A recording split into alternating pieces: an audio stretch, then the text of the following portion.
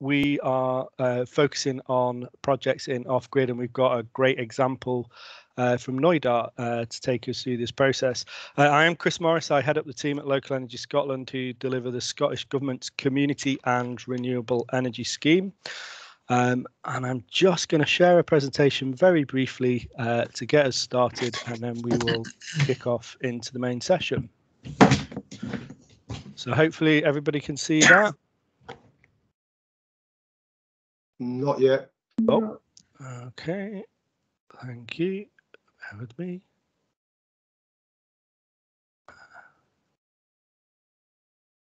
Perfect. There we go. Yeah, that's it now. Perfect. Thank you. So this is the off-grid places and remote islands, and we'll hear from Frank Atherley from Knoydart Renewables, Kyle Smith from Energy Mutual, who's the project manager through this and has helped them throughout, and Ralph from Natural Power, who did some of the technical diligence. So we'll then put it into a bit of a wider discussion after we've heard the kind of initial presentations and remarks. Just very briefly, we on the Community and Renewable Energy Scheme, CARES, our goal is that communities across Scotland are engaging, participating and benefiting in the energy transition to net zero. And CARES supports community involvement in kind of 4 key areas for shared ownership projects, in local energy systems, to maximise the impact from community benefits and to contribute to Scotland's 2 gigawatt target by 2030. That's a target around the amount of community and locally owned energy by 2030. So they're the kind of key priorities for us. We've also been doing some work with remote grid projects, working with Highlands and Islands Enterprise on this, and we're keen to do more of it. And the project we're talking about today is one of the projects that was supported through that programme. We are able to support remote grids to do some kind of proprietary work at the moment in terms of getting ready for projects, and we hope to have a call for capital funding next financial year later in this year. But these projects take a long time to get going, so we're very keen to work with remote grid projects now so we can start getting them in the right shape to put applications in later in the year. Just in terms of Local Energy Scotland, we deliver the Scottish Government's Community and Renewable Energy Scheme.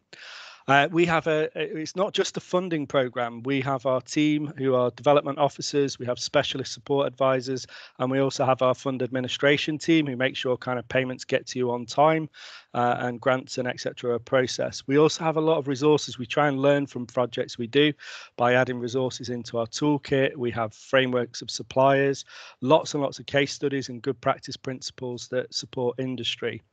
And finally, we provide grants, loans and access to technical advice. So thank you for letting me do that. I'll stop sharing my screen now.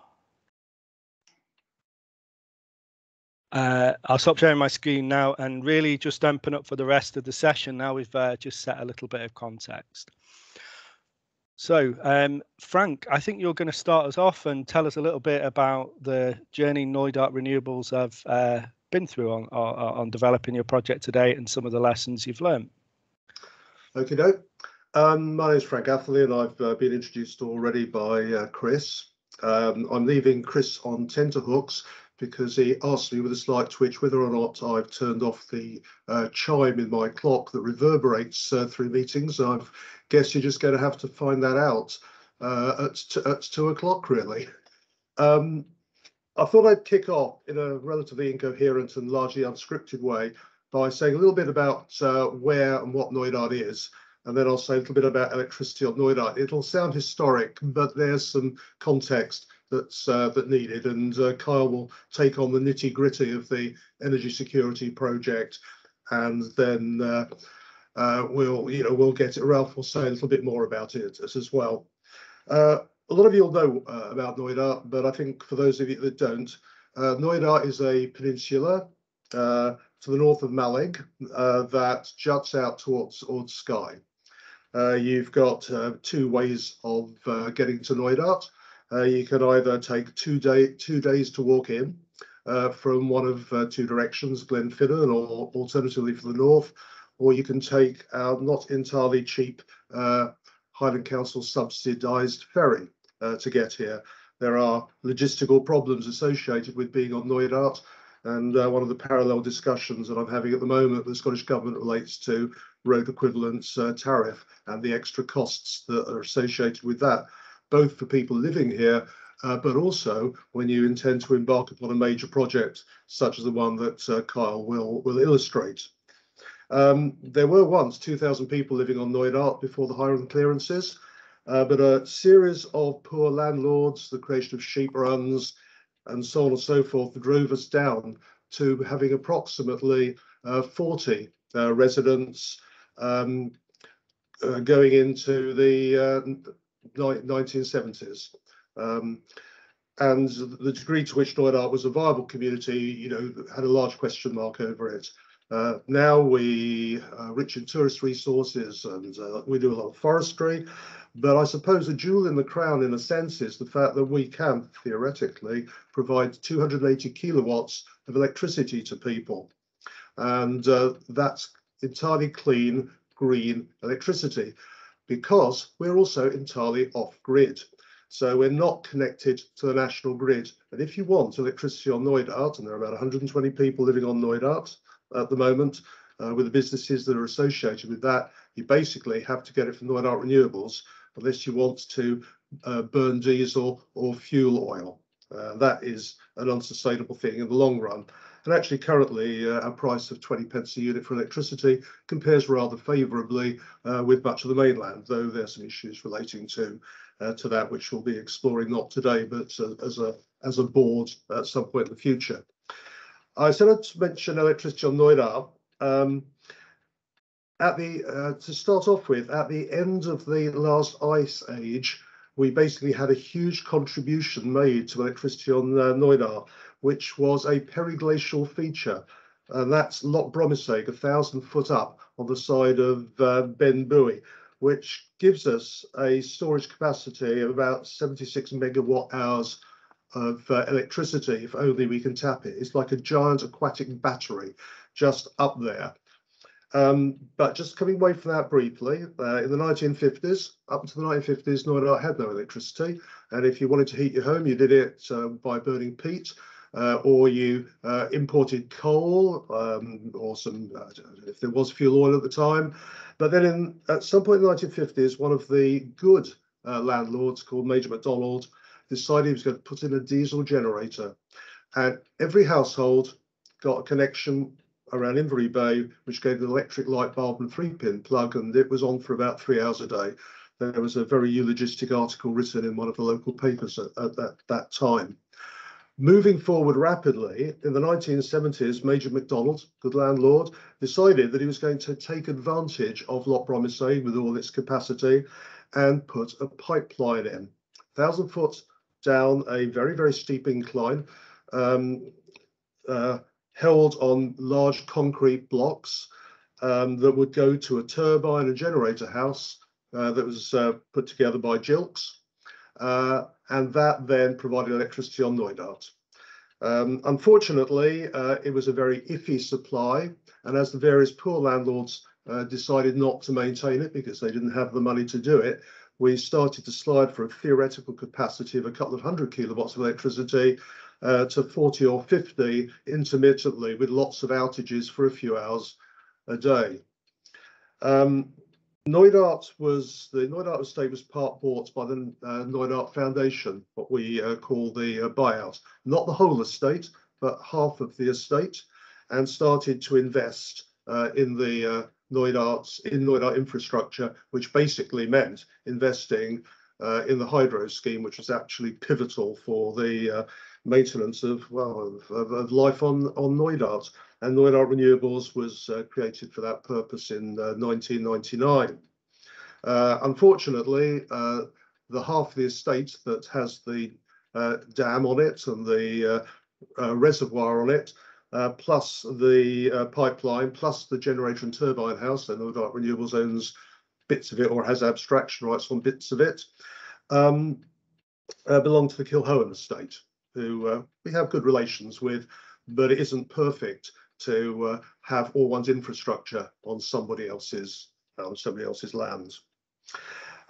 We spent about £1.2 million from the purchase of the estate through to 2015, with a big refurbishment of the dam, which was losing water at a rate of knots down the hillside, where we refaced the dam and did some other work that Carl would be much more knowledgeable on, because he worked on that project, as did Ed Carrick, a civil engineer that got thoroughly involved in the project.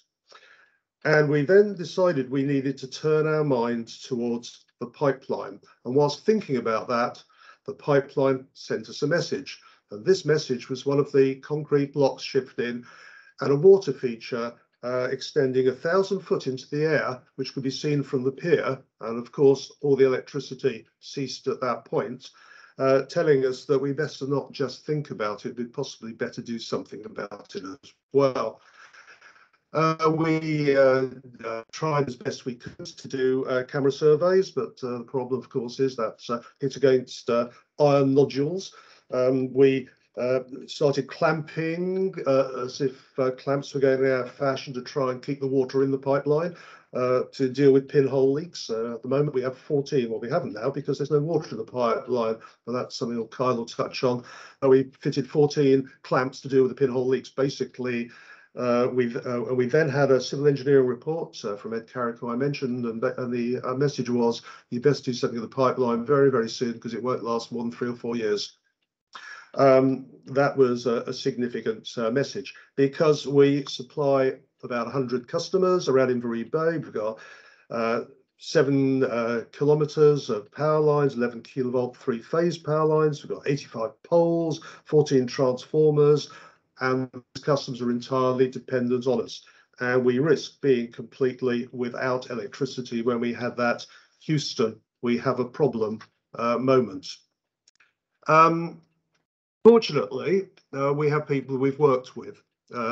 Ed Carrick, civil engineer, Kyle had worked with us, and we also engaged Community Scotland to come up with a series of options for us. They looked through possibilities like the egg solution, a mixed economy of photovoltaic cells and wind turbines and hydro. Possibly, and there were those in the community that thought this would be the answer, a subsea cable, so we could join onto the national grid, and various other options as well. Trouble with all of these is they turned out to be very expensive. The subsea cable came in at, I think it was £11 million, and that was out without dealing with things at either end or doing a subsea survey, which was eye-watering. And SSE didn't want to do it anyway, not entirely surprisingly. And the mixed economy would one be more expensive than the option that we decided to go to in the end, which was the pipeline replacement, and require constant refurbishment over the course of the years. So after a lot of community consultation, meetings in the hall, explaining the various options, the various possibilities, a couple of public meetings, we decided that Angela Williams, who some of you will know, at the behest of the board, would engage into a feasibility study with a view to replacing the pipeline, or as I regularly said, an energy security project to sort out the whole kit and caboodle, because we wouldn't want a brand new pipeline and everything else falling over, which to a certain extent looks possible. We worked via Angela Williams. Carl was at this moment out of the frame doing other exciting stuff like rowing across the Atlantic.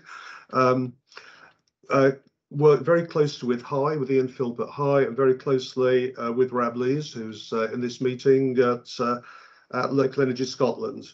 And we found that very, very helpful in sort of forming what we intended to do and how we intended to do it, and how we could build a project team to take what we call phase 3, which is the actual design, build, and the process of the energy security project that Kyle will touch on in just a moment. We got the bands back together again. We got Kyle on board through Energy Mutual. We got Ed Carrick, has been invaluable on board, civil engineer that's done work for us, and we created a project team. In parallel to that, though, I think we felt it was important to have some political oomph behind it. So I met with sundry Scottish Government ministers to bend their ear on perhaps how politically inconceivable it would be for Knoydart to turn into the St Kilda of the 21st century off the coast of Malek, with people wandering aimlessly around a depopulated landscape. But that gave me an entree into the civil servants that got behind the project. And then we're able to sort of activate the support from Local Energy Scotland we needed, that would also allow us to put together the funding package that we needed to put together. It was quite important that we did that, but we tied it in with the issues relating to the whole of the microgrid, because these are not issues and problems just for Knoydart. These are issues and problems for Ram, Egmuck and various other islands, Fula and so on and so forth. It's the whole question of Scottish Government investment and the way in which that might occur. And we worked in concert with the microgrid, and Melly McRae were able to broker a lot of that, for which we're properly and appropriately grateful. Kyle and I also went and bent the ear of people at the Energy Network Association and had conversations with government civil servants as we gradually started to form what this project would actually look like. Now, in a moment, Carl's going to say something, it's going to take us through the project itself. I've given you the sort of early parts of it. When Carl's done, I will want to say a little bit, depending on what he says, about the level of support we got from Local Energy Scotland and the importance of due diligence and how much we valued the due diligence. Someone did say to me, it must be terrible for you, Frank, having to jump through all those hoops. And the answer is no, those aren't hoops to jump through. They're a necessary part of the project, and we've actually gained a lot from it. It's fair to say the natural power have been invaluable with it, have Arup, who were brought in to do the financial due diligence, and I have to say, as have been Harper McLeod, who did the legal due diligence with it. Without these people, we wouldn't have been able to do it. And again, I say we are properly and appropriately grateful. It's fair to say that we've done a lot of this for ourselves, and Chris can come to a conclusion as to what input Knoydart Renewables has put in and how much is coming from elsewhere.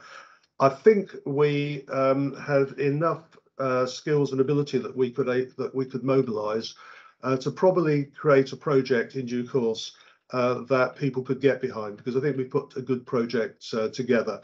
So I think we did it for ourselves in many ways, but not without the sort of help that I've touched on and that Kyle will expand on. I will, of course, be able to answer any questions that anybody's got later. Is that okay?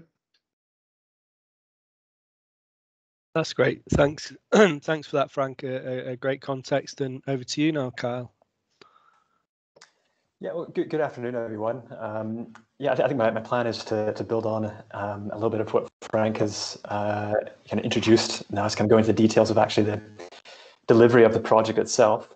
I've got a few slides here that have some pictures on them just to give a bit of context of the project.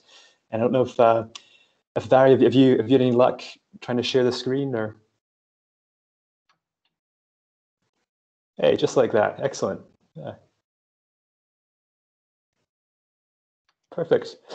Well, feel free, Barry, just to click through the first couple of slides there. And I think Frank's given a nice overview of the project. And I think the first slide just gives a map of where Knoydart actually is.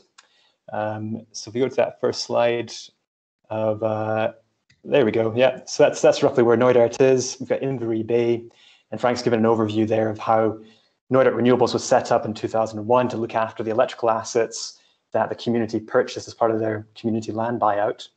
The actual hydropower system was installed in the late 1970s. And as you can imagine, by the time it came around to 2001, there was several improvements that had to take place. And so over the past 20 years under community ownership, the quality of the power supply has gradually improved little by little, to the point now that people expect 24/7 power. But 20 years ago, that wasn't the case. People were familiar with blackouts on a daily basis. And really, this energy security project was ensuring that we continue to provide 24/7 power, for another generation, and really ensure that we have enough power capacity to allow the community to continue to grow. And there's been several businesses that have established over the past few years, and new businesses that want to establish themselves in Knoydart, and new people that want to move into the community. So it's really a critical infrastructure for this small community to continue to grow and thrive. So if we go to the next slide there, Valerie. Yeah. This is just an overview of the electrical network in Knoydart. So just give a bit of context of the way it's laid out. So on the right-hand side of the screen, we've got the hydropower system and a couple of, a straight blue line, which demonstrates the existing pipeline, which basically went directly down the hillside over a very steep and rocky outcrop. And then a new pipeline that takes a bit more of a circuitous route down from the dam to the hydropower system, but it's on a much gentler gradient and actually allows an access track up to the dam. So all the repair work up until now on the dam and on the system was done by foot and by helicopter. So very challenging from a logistical perspective and also very expensive. So now we future-proofed it in terms of access to the dam. And then the lines going off to the left here around the bay show the overhead 11 kV network. And in some ways, it's quite unusual for a community to own an overhead high voltage network. And with that comes several responsibilities to look after that network from a technical perspective and also from a safety perspective. And so over time, we've been looking at refurbishing parts of the network and maintaining the transformers. So each of these numbers on the screen correspond to a distribution transformer that steps down the high voltage to lower voltage for distribution to the properties. And in many ways, it's quite unusual that a community actually owns generation, distribution, metering, and billing. So the overall energy system, which on the mainland is fragmented into different sectors, where each sector can't talk to one another. So you have the generation side of things, the transmission, distribution, billing, and metering all separated. But here, the community owns all of the assets and manages all of the assets. So we go to the next slide here, Larry. And this is just to give an overview of what the refurbishment was back in 2001. So this was the original dam. As you can see, there's a few leaks. It's built on kind of a few rocks and just a bit of concrete. And back in 2001, this was improved to a certain extent to actually keep the water in. And they replaced parts of the old pipeline, but there wasn't enough design oversight at the time, and the contractor went bankrupt part of the way through it. And the project wasn't really refurbished to the level that it should have been back in 2001. And the community's been living with several issues since then. So since 2015, we've been gradually improving the overall system. And this most recent energy security project has been a significant investment in the energy system. So if we go to the next slide, we've got the improvements that took place in 2015. So this is the new dam that was installed, and that basically secures the storage system that Frank was talking about, and make sure there's no leaks through the dam.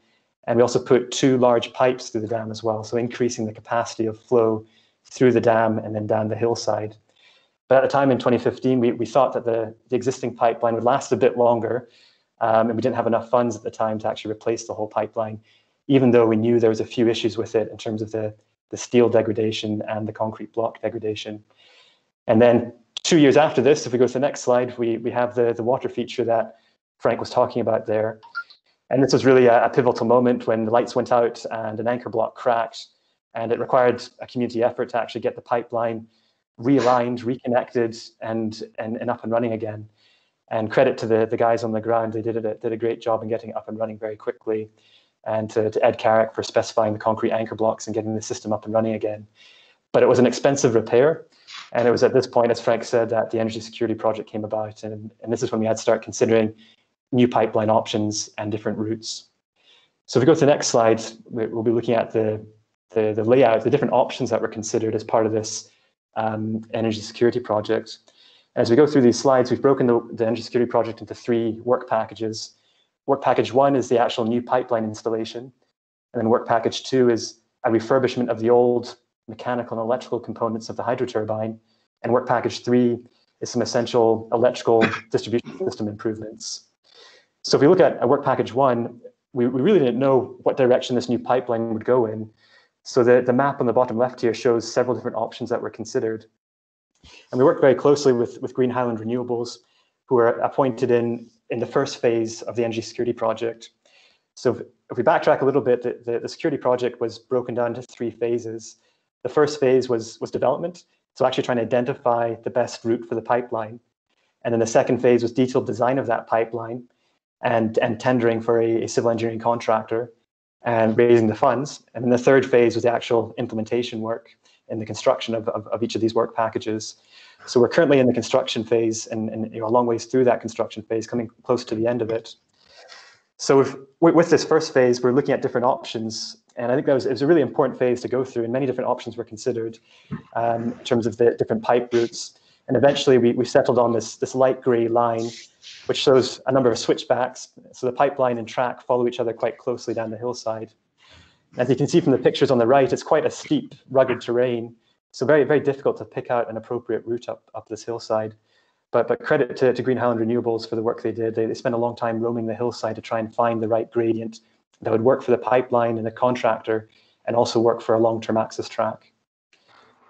So that's an overview of the work package 1 design and development work that took place. In the bottom right-hand corner here, we have an illustrated representation of the native woodland scheme that will be planted as part of this project. So in some ways, we're fortunate that the adjoining landowner was planning a native woodland scheme at the same time, and we asked him to hold that for a couple of years until we did the pipeline project, put the access track in place, and the planting is actually going to start in January, February time. And as part of our scope, we put a new fence line around the project. So over the next few years, we'll see this native woodland start to regenerate, and we'll cover up, the pipeline will be buried, and we'll cover up the access track. So this is the artistic representation of what it will look like in 5 to 10 years' time. So if we go to the next slide, this is an overview of the work package 2, which, actually, no, sorry, it's not. This actually is an overview of the actual lock itself and the access track. So I don't know if you can make it out on your screen here, but just to the left of that conifer block is where the powerhouse is located, next to the Inverie River. And then the access track winds itself up this hillside onto the plateau, and you can see Loch Broomsay, which feeds the pipeline and the hydropower system. So it's a really nice location for a hydropower system in that it's got a large loch that's 300 meters above the turbine house. So it doesn't actually take that much flow out of the loch to create 300 kilowatts of power. And then the pipeline that we installed now is actually oversized for the current demand, but it gives the flexibility in the next 40 years for the community to upsize the turbine if required, or to add an extra turbine in parallel if the demand from the community goes above 300 kilowatts in the next 20 to 40 years. And that was one of the challenges with this project, in that because it's not grid connected, and because we're trying to plan for future demand, you're trying to build in design options in the future that allow for expansion of the system, and not just constraining ourselves to the current requirements. Whereas if this was a grid-connected system, you'd be looking at optimizing every element of the project to maximize output and minimize costs for that grid-connected project. But in this case, we had a few other design variables that had to be considered in terms of future expansion opportunities. So the next slide is just a quick overview of the actual turbine itself. So it was installed in the late 1970s and has an old 1960s Woodward mechanical governor, which most of the time works extremely well. The challenge we have is if this was to fail, it's quite difficult to get it repaired, and there's not that many spare parts for it. So in discussions with Jilks, we've come up with a modernization work package, which will be replacing this control system and governor with a modern digital system, which will allow remote access, automatic restarts, and fault finding on the turbine, as well as in the future potentially synchronizing the hydro turbine with the backup generator and other renewables that might be required in the future. So it's really about modernizing the system and getting it ready for the next 40 years or more of operation. So these hydro M&E works will start to take place in spring of next year. So we're focused on getting the pipeline installed now, and then we'll be moving on to the M&E works next year. And the next slide gives an overview of some of the electrical works that are taking place. So we have an overhead line that connects the turbine all the way into the community.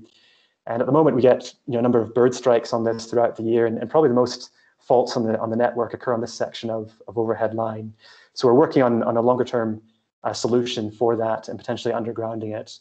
But the main electrical works that will take place next year will be occurring in the village at this 11 kV substation.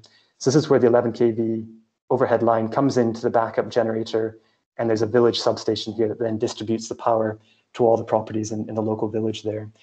And we'll be looking at upgrading each of the switches so that we can switch in and out different sections of the network for fault finding, and also make it easier to integrate the backup generator when there is faults or problems on the network.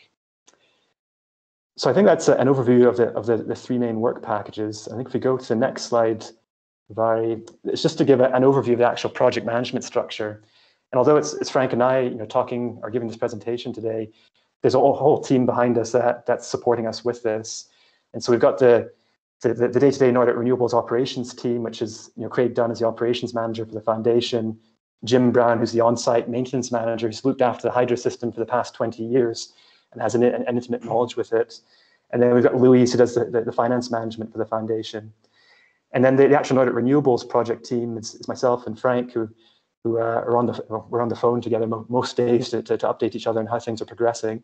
And then Ed Carrick, who's been a civil engineer and supporting the foundation for almost 20 years as well. And Jim Wilson, who's a retired electrical engineer for SSE, but he actually installed the overhead 11 kV network 35 years ago when he was working for SSE. So he has a lot of background knowledge of the system. And then our solicitors who've supported us through the development stage, Anderson MacArthur. So there's a big team behind us that have been supporting us. And then each of the work packages, we've got contracted partners to deliver on each of those packages. And then we've got our wider stakeholder team, which includes the local Energy Scotland team as our main project funders. And then also SSE Community Fund is a more minor funder for the turbine upgrade work and just the wider community in general.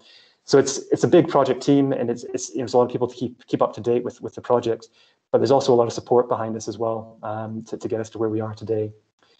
And I think that the final slide is kind of starting to go into the questions that Frank was going to raise around some of the lessons learned. So maybe I just give a quick overview of these lessons learned, and then we can go into the details of them, or let Frank and Ralph comment on it as well.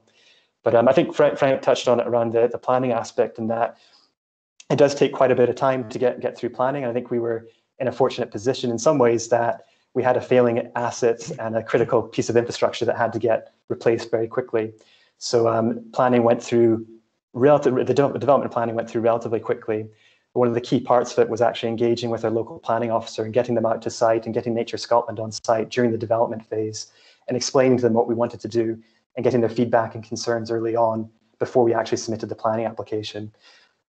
And then when it actually came to design and tendering process, I discussed we really wanted to plan for the future. So I was really thinking through what the future opportunities might look like.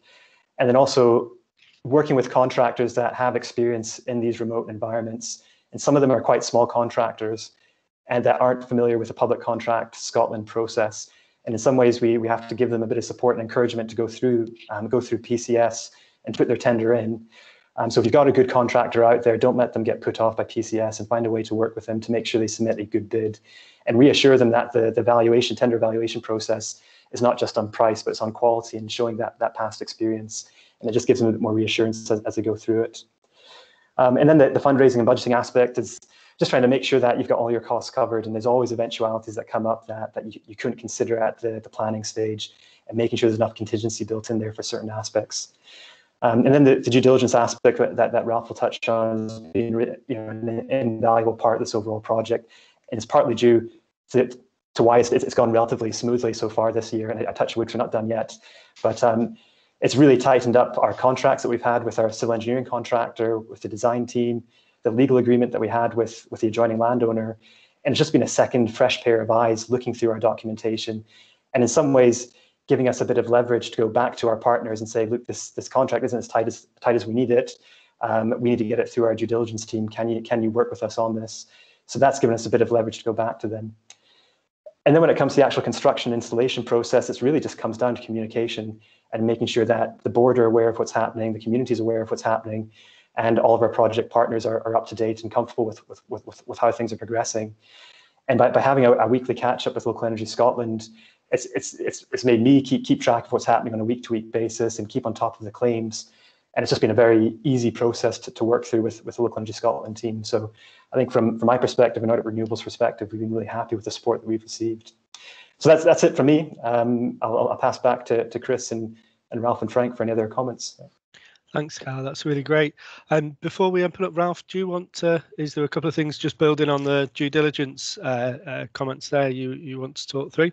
Sure. Just a sort of little section just to sort of clarify the role that we were playing on the project. I mean, clearly we haven't got the heritage that Frank and Kyle have with the project, and that's not really our role. Our role is to, I guess, to come in and with a primary duty of care to the investor and look at that project objectively from a technical perspective, covering, you know, the consents, the permits, the contracts, as Kyle mentioned, things like construction phase, health and safety, programme, budget, and look at everything in the round, sort of with as Kyle mentioned, with a fresh pair of eyes, and sort of make sure that the project hangs together for the investor in terms of the primary duty of care, but also in terms of lending support from a much, say, broader base of other project experience to communities. So take the enthusiasm, the expertise, the really in-depth technical knowledge that local communities have of their own projects, and then overlay that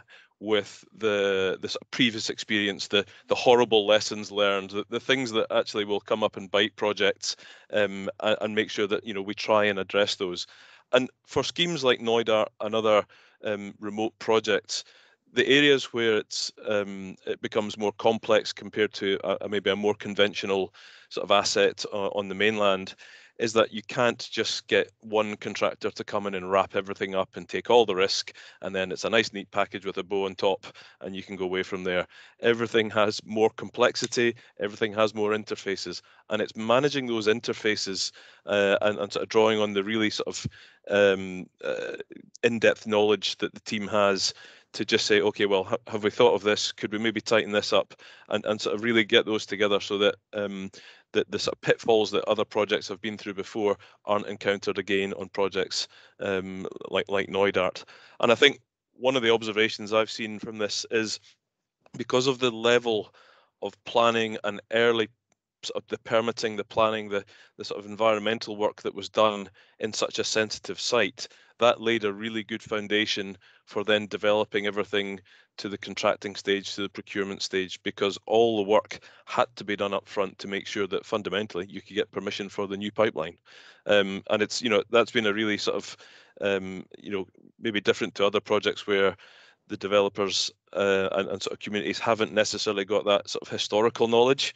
And because this is a refurbishment project, you're starting from a position of knowing about the scheme.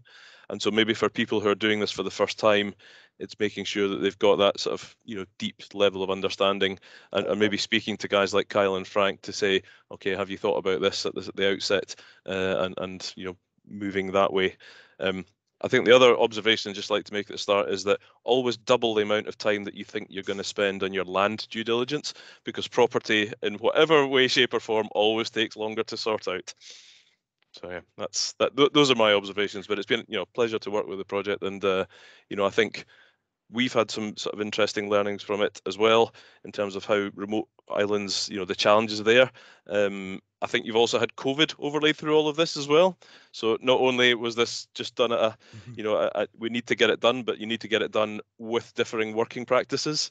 And so that's been a real sort of challenge that I think a lot of remote communities have struggled with, in terms of letting people come back in to their communities to work. I know when we've been working on Lewis and other places like that, we almost went out of our way to go and speak to the local authorities, the local communities before mobilising, because we didn't want that sort of, oh, we've got, you know, people bringing in diseases. It sounds like Victorian times again, but you know, it's that sort of level of awareness that people will need. Very good points, Ralph, and trying to keep the lights on at the same time. So some real challenges. Frank, is there anything you want to kind of add before I just open up for kind of a wider discussion? I'd only endorse the fact that I mean, if you ask me what I've learnt to embark upon the planning process rather earlier, because I needed to apply some pretty hefty pressure to get it done to a necessary timescale without the prices that the contractors were quoting going up, and without us suddenly arriving to the point where we couldn't complete the project this year because we wouldn't be able to start till the next year, but the funding had already been agreed to this year, and the pipeline might not last long enough for us to do that. But that's not something that planning, when they were going through their various processes, took, I wouldn't say seriously exactly, but it wasn't top of their agenda till I made it top of their agenda. And sometimes you have to be quite assertive over that. The land ownership issue was sort of highlighted by Ralph. again, sort this out much earlier. We did have the problem of having to get started negotiation with one land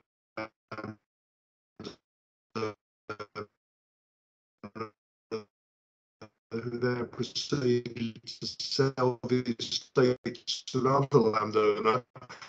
We had to start the whole process of getting anything with that, but it was just taking so long. I mean, we got to a point where I had to start contracts when the and I had a white knuckle weekend knowing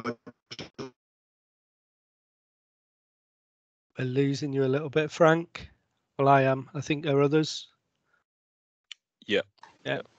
I think the landowner got his revenge in on Frank again. I think that's plug. No, I think what Frank was kind of just summarising there in terms of we did have a bit of a panic moment trying to get the servitude finalised with the adjoining landowner at the tail end of last year, the beginning of this year, and it really came down to contractors saying, look, I need to have my contract signed by the beginning of March to allow me to have the full summer to progress with the project. I just wanted to finish that point about the Highland Council. Can you hear me? I can't we really can tell now. if you can or not. Go ahead, Frank. Yep. We had a chief exec and a senior team with Highland Council over last week, and I took her out to the hydro, and I said,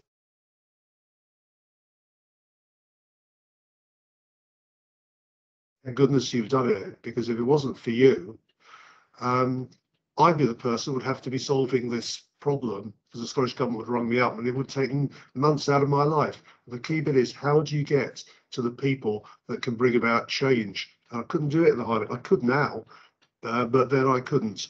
And I think it's building up those connections so that the people at the top can then make it a priority for the people further down the food chain. But do you pick up on that, what I was saying? Yes. About Highland Council, yeah, most of it. And I suppose I'm going to open it up just for a wider discussion in a sec, but one of the things I would say is one of the themes that's come up quite a bit today is the determination of communities to kind of deliver these projects. And I think, Frank kind of demonstrates that, you do need to be determined to deliver these projects and to try and make them happen. But, our role within Local Energy Scotland and CARES is to try and make it easier, and the due diligence process is about making your project stronger. So, hopefully it's been useful for people to hear those different opinions. But I would like to just let other people just chip in and ask questions as well. So, as I said before, I'll stop recording now, and hopefully